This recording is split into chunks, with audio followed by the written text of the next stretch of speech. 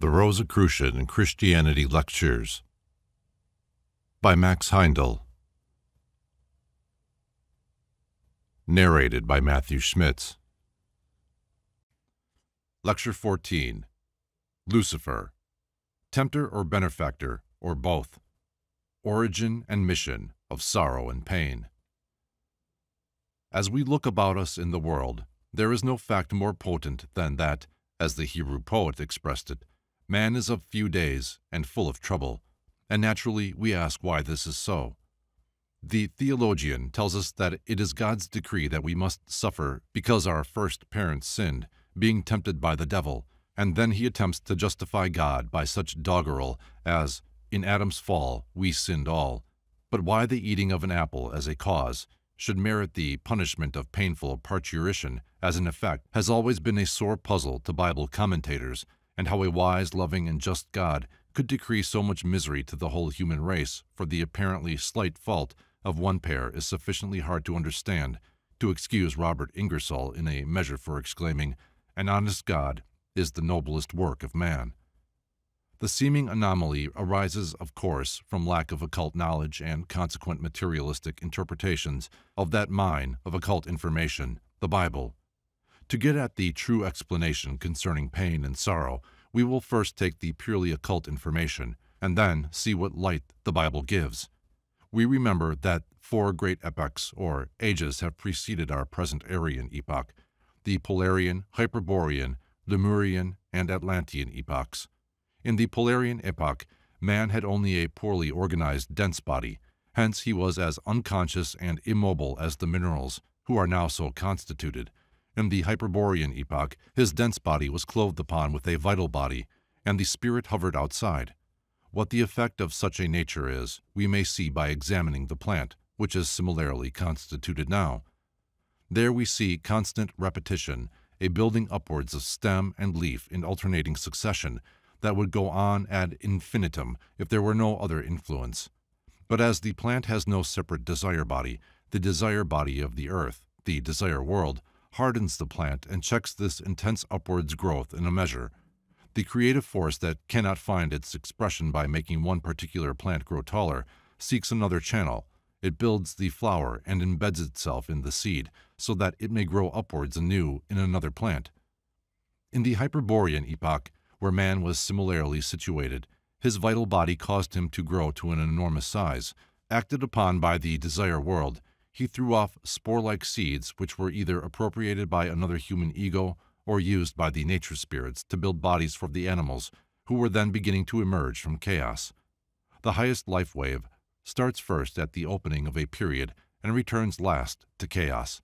The succeeding life waves, animal, plant, and mineral, emerge later and leave earlier. Thus, in the Hyperborean epoch, when man was similar to the plants in constitution, his vital body built vertebrae upon vertebrae, and would have gone on if the individual desire body had not been given him in the Lemurian epoch. That commenced to harden the structure and check the tendency to grow taller, and as a result, the cranium, the flower upon the stem of the spinal column, was incipiently formed. Thwarted in its effort to build the one form taller, it became necessary for the creative force in the vital body to seek a new channel whereby it might continue its upward growth in another human being. Then man became a hermaphrodite capable of generating a new body from himself. In the plant there is no separate desire body, hence it feels no passion. It stretches its creative organ, the flower, chastely and unashamed toward the sun, a thing of beauty and delight. In man, the individual desire body must necessarily cause passion and desire unless subjugated by some ulterior means. Therefore, man is the inversion of the chaste plant, both figuratively and literally, for he is passionate and turns his creative organ towards the earth, and is ashamed of it. The plant takes its food by way of the root. Man's nourishment enters his body by way of the head. Man inhales life-giving oxygen and exhales death-dealing carbon dioxide. This is taken by the plant, which extracts the poison and returns the vitalizing principle to man. In order to check passion and prevent abuse of the creative function, several measures were adopted by the leaders in charge of evolution. This animal-like creature of mid-Lemurian times, though dreadful to look upon, was nevertheless a diamond in the rough. destined to become in time the perfect tool and beautiful temple of an indwelling spirit. To that end, if needed a controlling mechanism, a brain and a second nervous system capable of being controlled by will, which is the force of the prospective tenant, the ego. The whole creative force might have been used to that purpose, but as the use of any tool causes it to wear out, a way must also be devised to replace a worn-out instrument when discarded by a spirit at death, and so the creative force in each being was divided. One half was allowed to flow upwards as before, to build a brain and a larynx whereby the spirit may control its instrument and express itself in thought and word. The other half was turned downwards through the creative organs for reproduction. This arrangement has the further merit as a means of preventing abuse, that it made it harder to accomplish generation. Before the sexes were separated, each one could create without help. Under the present arrangement, each must first seek the cooperation of another person who has the opposite half of the sex force available for reproduction. That the boy changes his voice at puberty shows a connection between the creative organ and the larynx. Because half the sex force builds the brain, one who overdraws for sexual excesses becomes an idiot, while the deep thinker, particularly along spiritual lines, feels little or no inclination for coition, as he uses most of his creative force in the brain. The angels worked along with man in the Hyperborean epoch, when he had only a dense and vital body, but in the Lemurian epoch, when the desire body was added, the archangels also took a hand to help the infant human spirit to control its future vehicles. They neutralized the desire body so that it was only sexually active at certain times of the year. In the latter part of the Lemurian epoch and the beginning of the Atlantean, the brain and cerebral spinal system were sufficiently evolved so that the link of mind could be given, and the ego began slowly to draw into its bodies, and became an indwelling spirit in the middle of the Atlantean epoch, fully conscious of its outside environment. Before the indrawing was fully completed, particularly in the latter part of the Lemurian epoch, man's consciousness was turned inwards, and he was mostly conscious in the spiritual world. Thus birth and death were non-existent to him, as the sprouting out and drying away of a leaf is to the plant. His consciousness went on unbrokenly in the inner world, whether he had a body or not, for he was unconscious of it, though he used it equally well for all that, as we use our stomach and lungs unconsciously. At stated times of the year, the archangels withdrew their restraining influence on the desire body, and the angels marshaled humanity to great temples, where the generative act was performed at the times when the constellations were propitious. Our present-day honeymoon trips are atavistic reminders of those migrations for propagative purposes, and show a connection with the heavenly bodies in the name honeymoon. When propagation had been accomplished, the desire body was again neutralized, and in consequence there was no more pain connected with parturition than is the case with the animals at present, where similar conditions obtain now. This was a carefree state, but man was extremely limited in consciousness, led and controlled by outside agencies willy-nilly. If that condition had continued, man would have remained a God-guided automaton. He can never become a self-conscious creative intelligence, as he is destined to become, until he throws off all yokes and works out his own salvation. Therefore, great leaders from a more advanced evolution were sent to train man and awaken him to knowledge of the material world without, and of course, strong measures continued for ages were necessary. The boys were trained to develop will, which is the spiritual counterpart of their positive creative force. They were taught to carry immense burdens and steel the arm by will. They engaged in brutal fights, and their bodies were burned and maimed, impaled upon spits, etc., in efforts to awaken the ego to consciousness of the dense body and outside world. The girls were driven out into the immense fern forests which grew luxuriantly in the moist, hot soil. They were exposed to the fury of the tempests of storm-swept Lemuria and set to watch volcanic outbursts which produced pictures before their inner vision. They likewise watched the fights of the boys in order to develop their imagination. Imagination is the spiritual pole of the negative force, and it mirrored the scenes of the outside world in dreamlike pictures before their inner consciousness, and in that way the women were the first to become aware of the existence of the physical world and the dense body, and they started to preach the gospel of the body to men, whom they told of this dimly perceived physical existence. Some among us are now sensing the soul and trying to preach the gospel of the spiritual world where the spirit lives, and meet unbelief and ridicule such as the Lemurian women encountered when trying to convince their compatriots that they had a dense body. Among the observations made by these seeresses was the fact that at times a man lost his body and it disintegrated. She saw him just as before in the spiritual world, but he was gone from material existence, and it troubled her. From the angels, she could get no information. They work with the dense body, but not directly. They use the vital body as transmitter and cannot make themselves understood to a reasoning brain being. They get their knowledge without reasoning, for they send out their whole love in their world and cosmic wisdom flows in return. Man also creates by love, but his love is selfish. He loves because he desires cooperation in generation, for he only sends out half of his creative force in generation. The other half he selfishly keeps to build his own organ of thought, the brain, and he also uses that half selfishly to think, because he desires knowledge. Hence he must work and reason to gain wisdom, but in time he will arrive at a much higher stage than either angel or archangel. He will then have passed beyond the need of the lower creative organs. He will create by means of the larynx and be able to make the word flesh. At that stage, the woman could not reason either, for the mind was given by the powers of darkness, and it was dark, and before it could be of any use in correlating facts, it must be illuminated. Only after that has been done can man throw the light of reason upon his problems.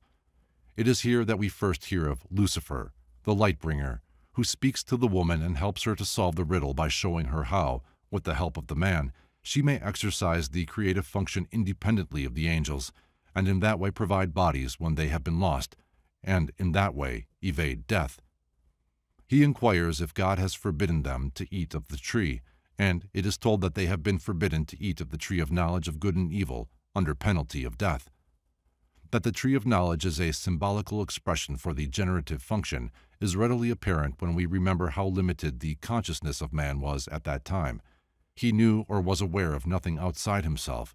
His eyes had not yet been opened. His consciousness was internal, like the picture consciousness of our dreams, except that it was not confused, but he was as unaware of the exterior world and beings as we are now of the spiritual world, save at the times when he was conducted to the temples and brought into intimate sexual contact with another. Then, for the moment, the spirit pierced the veil of flesh. Then man and wife knew each other in body, and to the initiated, the Bible records these facts in a wonderfully illuminating way and continues to use the same expression in many places, such as Adam knew his wife, and in Mary's question, "How shall I conceive, seeing that I know not a man?" The pain of childbirth is also more logically meted out as a penalty for violation of an injunction against sexual intercourse than as a punishment for eating an apple. The serpent said, "Ye shall not surely die, for the God doth know that in the day ye eat thereof your eyes shall be opened, and ye shall be as the gods, knowing good and evil." The latter was then unknown to man. Acting upon this advice, the woman secured the cooperation of man, and by the power of will they freed their desire bodies.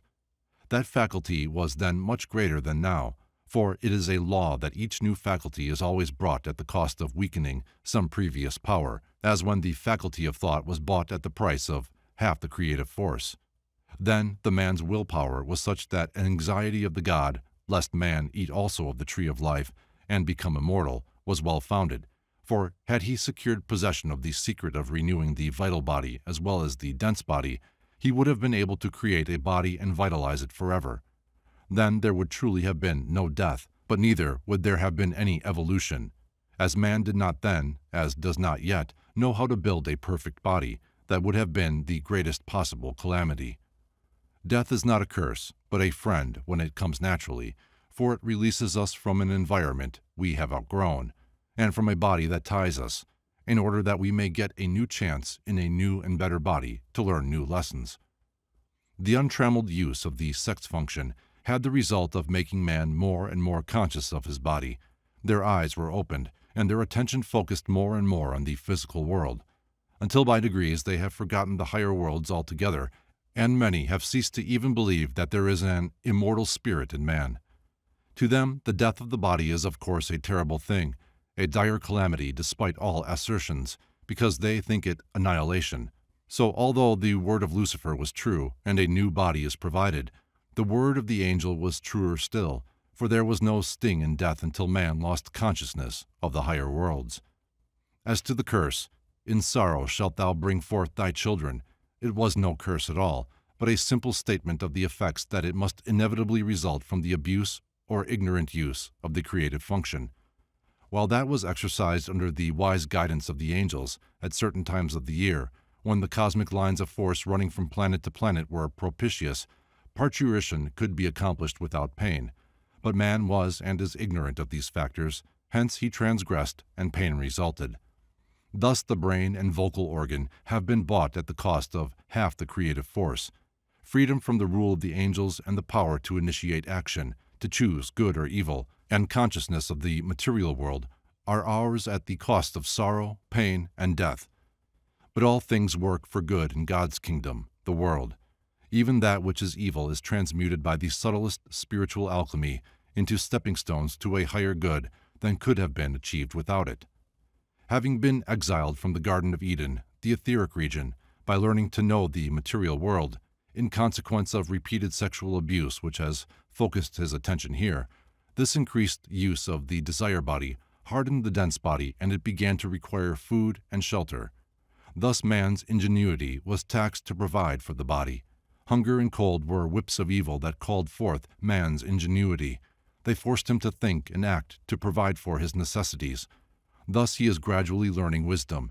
He provides for these contingencies before they come, because the pangs of hunger and cold have taught him to guard himself, and thus wisdom is crystallized pain. Our sorrows, when they are past, and we can calmly view them and extract the lessons they contain, are mines of wisdom, and are the wombs of future joys. For by them we learn to order our lives aright. We learn to cease from sin, for ignorance is sin, and the only sin, and applied knowledge is salvation, and the only salvation. That seems a broad statement, but if we try it out in thought, it will be found to be as absolutely true and capable of demonstration as that twice 2 are 4. As to the question, who are these Lucifers? For although the Bible seems to speak of only one person, that is as wrong as where it uses the singular for God in the first chapter of Genesis. They are a class of beings who attained to a stage of evolution far beyond that of our humanity in the moon period, but fell short of the development of the angels. They are demigods, and could not take a dense body like man. But neither could they gather experience as the angels are doing. They needed a brain and spinal cord, and so when man had built such an instrument, it was to their advantage to prompt him in the use of it. At that time, the opening consciousness of man was turned inwards, and he saw his inner organs and built them with the same force that he now turns outwards to build houses and ships, etc., and the outside muscles of his body. So the woman, who was most advanced in that direction, because of having her imagination trained, saw the intelligence embodied in her serpentine spinal cord, and at a later stage, when man came to record this experience, the serpent appealed to him as the nearest likeness to that which he wanted to tell about. This idea is carried out right through the Bible. In Isaiah 14 he is called Lucifer, day star, king of Babylon, gate of the sun, a city located upon 7 hills and having dominion over the world. There mankind ceased to act in unison and became separated into warring nations. It is the seed ground of all the ills imaginable, and is called a harlot in Revelation, where her fall is described.